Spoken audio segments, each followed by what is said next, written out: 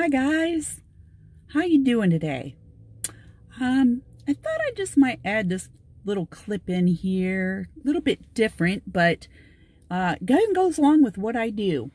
Kind of a dreary, yucky day today, and I knew I had to go out and do the groceries and chores and errands and things like that, and I thought, I think I'm gonna make myself smile a little bit having to do this, and I'm going to drive over to the little town. It's about 20 minutes from us here in Tennessee, because they have my favorite. Let's see if I can get a view of this. I don't know if you can see it because I'm not looking, but we're going to try.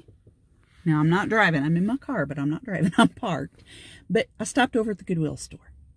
And I love this little Goodwill store because attached to the side of it, they have a Goodwill bargain center. And in that bargain center, they put a lot of their items that they don't sell very fast, or if it's chipped or broken or what have you, and they don't think they can sell it for very much, they stick it over there. And they just kind of stuff bins and bins full of things. So it's like a pick party. You got to pick through to find what you want. Now, usually if I make a day to come over here, I never seem to have any luck. But if I do a spur of the moment thing like this, it just seems like I always find something. And now, I'm telling you, it's the very end of October, I'll admit it, when I'm clipping this. And like I said, it was a spur of the moment. I thought, you know, I'm over here, I'm going to clip this. But I'm thinking, I'm going to be doing a lot of Christmas DIYs through the month of November, because everybody's going to be getting ready for Christmas. And I don't like making things a week or so before Christmas, because you want to have it out there to enjoy it before Christmas. So I thought maybe if I'm over here, I can find me a few little things. I've got some stuff in mind. Let's just hope I get lucky. So I'm going to turn this off, and I'm going to go in there and see what I can find. And if I find something good, I'll kind of flip the recorder on, and I'll just get some shots of it. And whatever I buy, I'll take home, and I'll do kind of like a mini haul to go along with this. And then I'll tell you what I got in mind for what we're going to do in upcoming videos with DIYs. So y'all, let's go in the Goody store. Let's buy some stuff and then buy some more. Yeah, I know, keep my day job. I can't sing. But anyway, I'll see y'all in just a little bit. Thanks.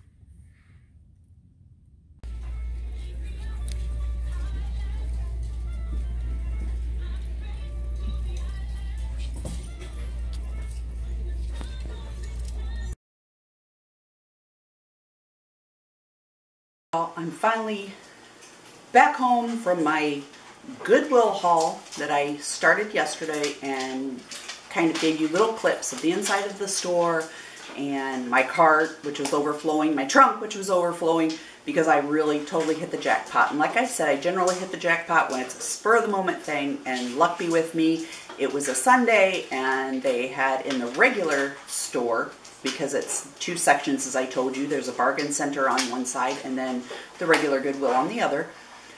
They were having a 50% off red tag sale, so anything that I was able to find in there, red tag, was half off, so that was even better. And I'm telling you, I have got a haul. Behind me is just my whole kitchen island, which is just crammed with everything I bought. But I wanted to show you some of the items that I got, and some of the really, really fantastic deals you can get thrifting, yard saling, flea marketing, Goodwilling.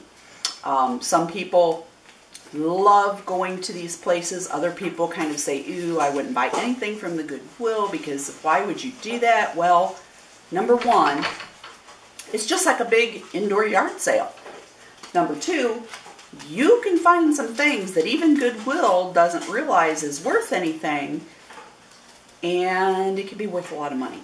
For example, I picked up in the bargain center these two beautiful pieces of pink see-through depression glass. Now, this is from around the 1930s, depression glass. I love to collect it. I just love the idea of it. I can remember my mom having some from my grandma. The history behind it, how, you know, average homes didn't have a lot of money for pretty glassware. So they would get this glassware from sometimes gas stations where they would get gas, things like that. They would get little punch cards, and if they bought so much, they would get these little pieces of Depression glassware. And when I came home, I looked it up and found that together, these two are around the price of $65, which is just about what I spent on this haul.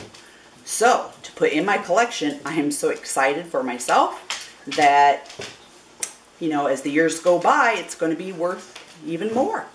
So, things like that. 50 cents a piece in the bargain center. No chips, no cracks, absolutely perfect. But somebody didn't know what they had.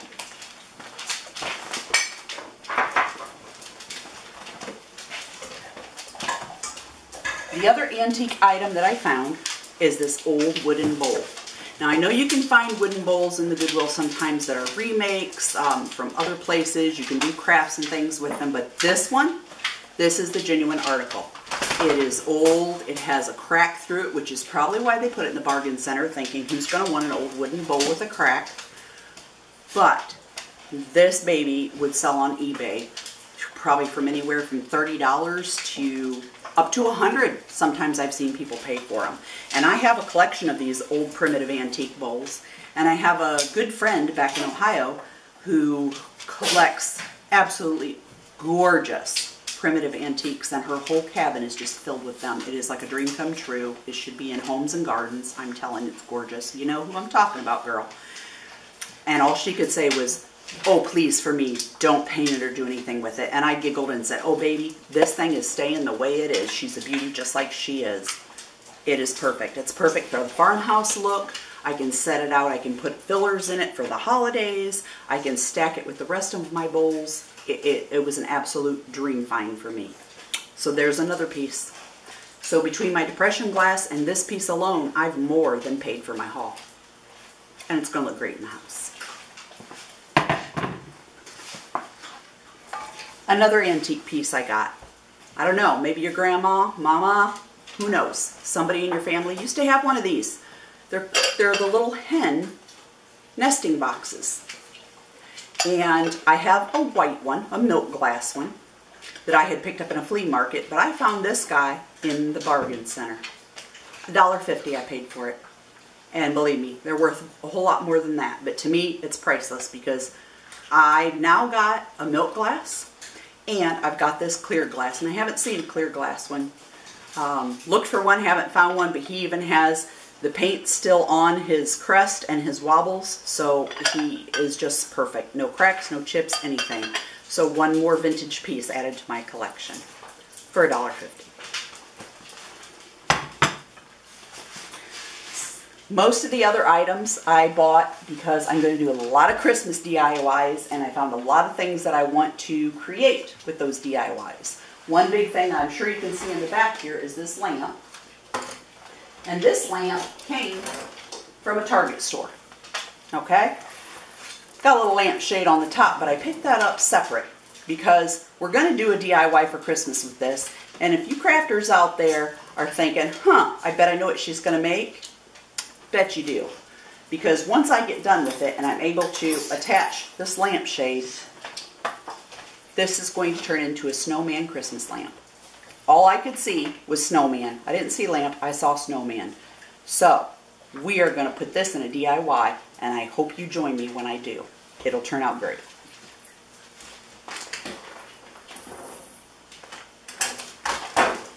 I found these little guys. They kind of look like little butter knives. And the tag on them says $4.99, but they were red tax sale. So I paid $2.50 for them. And the reason I did is because on the back, these were bought from Dillard's, and the price tag says $28.50.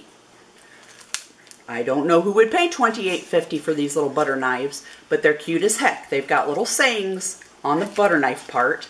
You're the peanut to my butter, mind over muffins, anything you can do, I can do. Butter, holy strawberries, we are in a jam.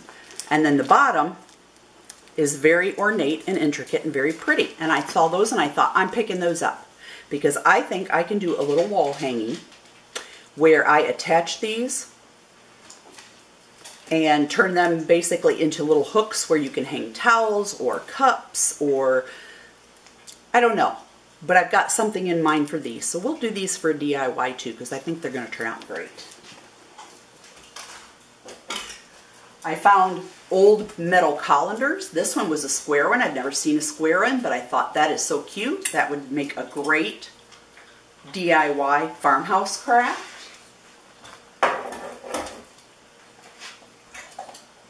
I found another couple of old colanders, and this copper one, I think I'm going to end up using it as is, but I'm just going to put a gorgeous floral arrangement in it for Christmas and set it in the middle of my table for a centerpiece because a lot of people are going with coppers and silvers for their farmhouse look. I thought that would be just perfect. They make great planters for in the spring too, to hang your plants from. So there's a multitude of things you can do with those. I found brackets. Why do I like brackets? Well, if you DIY and you like to make shelves, these brackets are very expensive if you buy them new. These guys I found for $1 a piece, and they're super heavy metal, and I just know I will use them on a shelf DIY at some point.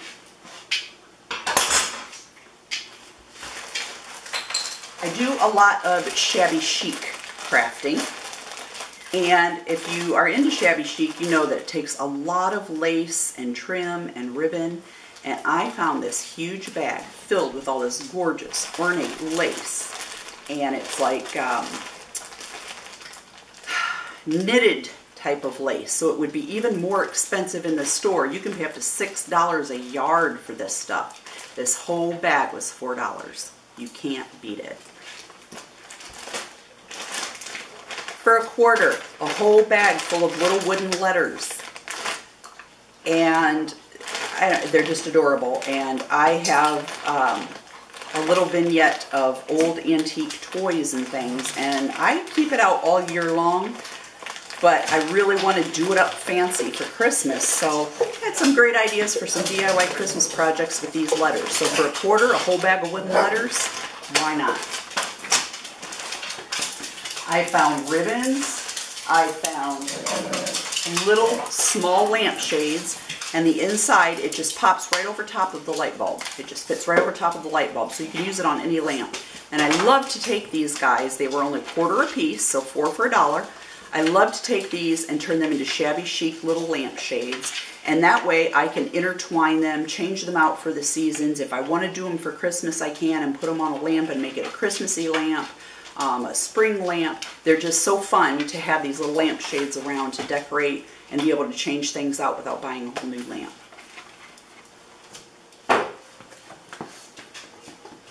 A lid, an old lid. I paid $1 for it. But you know what? When I saw this lid, I didn't see a lid. I saw a snowman, and there's his button nose. So we will do a DIY on this, and we will make an adorable, rustic, farmhouse-looking snowman with this old round lid that I got for $1.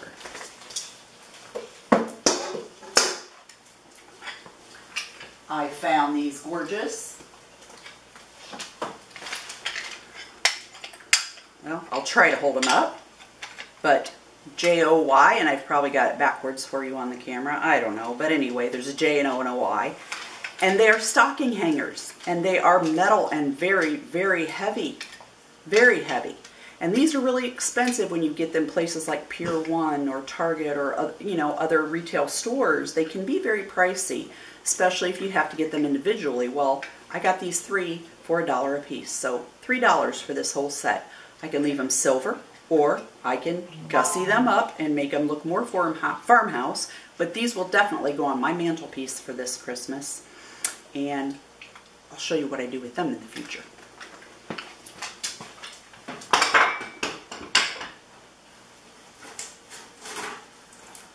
This is nothing fancy, but you know everybody loves that little red truck for Christmas, and I found this cute little print. It says, "Have yourself a Merry Little Christmas" at the bottom. And I don't like the frame, no big deal. Maybe I can use it for something, maybe not, but I love the print.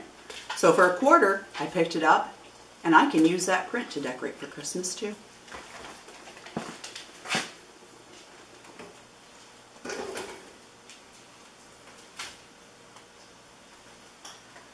this was one heck of a deal. I'm going to try to see if maybe on camera you can see that price. If not, it says $24.99. So at one time that tells me they had this in the regular part of the Goodwill store. But I found it in the bargain center and I was charged $2.50.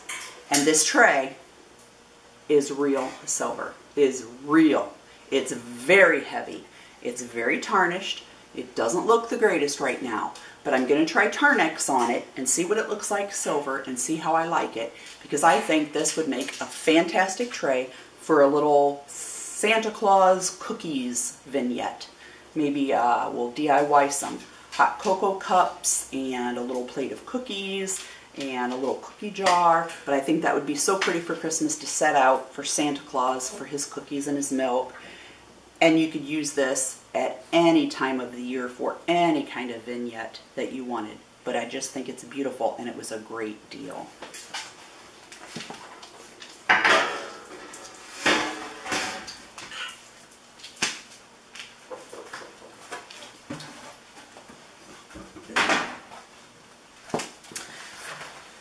Probably the ugliest little hat box I have ever seen.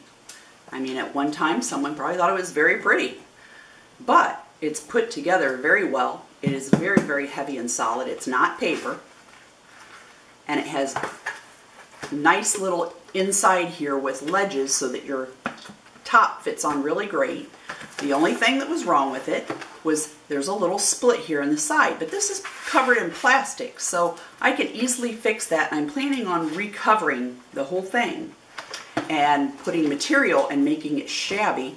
And whether I'm going to do it for Christmas or whether I'm going to do it so that it matches my Christmas and that I can put it in my bedroom maybe and use it for all year round, because if you have a container, I'm a big one on containers, DIYing something that you can actually use and is beautiful is just all the better. And it was 50 cents.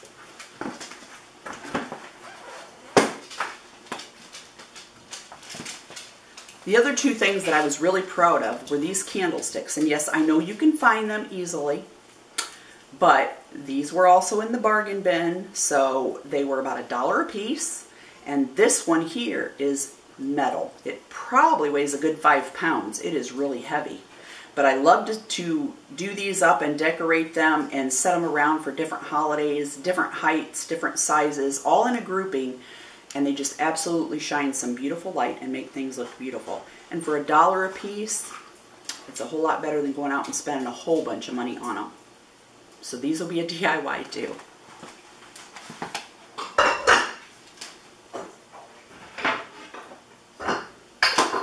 And the very last thing that I really wanted to share with you was the reason I had even stopped in there was because I was looking for some type of tray or something wooden that I could try to turn into a DIY sleigh, like an old sleigh or toboggan for Christmas. And I'd like to do it maybe, and I don't know if I will paint a saying on it or if I just want to hang a wreath on it. But I had kind of this thought in my mind of how I want to do it, and I saw this wooden tray. And I thought that it was the coolest thing because it curves here. And when I saw those curves, I thought, that's it. That's perfect. It looks like a little child's toboggan or sleigh because of the curves. And I'm not sure yet if I'm going to cut it out so that these look more like runners, or if I'm going to make it look like a more modern sleigh for little children. But I don't know. I just know that this is what I was looking for and I'm going to use it. And for $2.50, oh, I'm going to have a really pretty sleigh when we get done DIYing this one.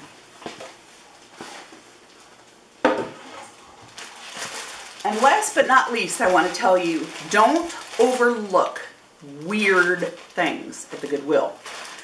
Because this is the weirdest thing. It's an old flat mop. And it was half off tag, so I got it for 99 cents. What do I want an old flat mop for? Well, maybe you've seen them, maybe you haven't. But a real big thing now is to make gnomes. Little stylish gnomes with the long beards, the little nose, the pointy hats. And I saw this and I thought, there's my beard for my gnome.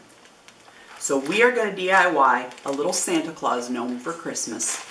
And we're going to use this 99-cent flat mop that I found at Goodwill. And I don't know how much flat mops are in the store, but I guarantee they're more than 99 cents. So I was really tickled about this. So don't overlook some of the little racks on the ends and odds and end things that you think that there's going to be nothing in there I can use. For DIYs, for crafting, there's a ton of stuff you can use. Think outside the box. Think outside the box and buy an old 50-cent pan. An old beat up pan that somebody's throwing away that you wouldn't want to cook with in your house because it's too beat up. But if you turn this thing around, you've got a hanger and you've got another perfect snowman face. And you can DIY the cutest little snowman for Christmas on there. And we're going to do that too. So, with that being said, I bought many more things. I just don't want to make the video go on forever. But I'm so excited because almost all of these things that I bought at the bargain center, I bought to do Christmas DIYs with for you. Because my goal is to teach everybody that you don't have to go out and buy expensive things for your home to make it look beautiful and gorgeous and upscale. You can do these things and you can do them on a dime. You can find things that no one else would think of. Just look at the object outside of the box. Look at the shape of the object. Think, you know, I know it's a pan, but what could you use that for besides a pan? What would be really cute? Well, some paint, some decoupage, some material, some creativity, and he's going to be the gorgeous little snowman you've ever seen. So my goal is in hopes that I can show you and show you some ideas and give you some inspiration on how to turn nothing into something. How to take Goodwill ow and turn it into upscale wow, if that makes sense. So I hope you loved this haul. I hope it gave you some inspiration and some ideas on the things that you can find to DIY with at the thrift stores. And I also hope that it gave you the idea in your head that not everything in the thrift stores is junk.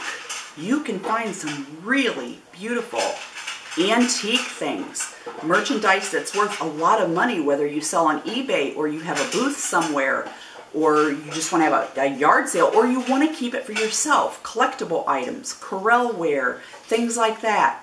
Don't hesitate to go into a Goodwill or a thrift shop because you never know what you might find. So, until we get into the DIYs with all of this merchandise, I hope you have a blessed day, and remember, keep it real, stay true, and always be uniquely you. Thanks for stopping by, everybody.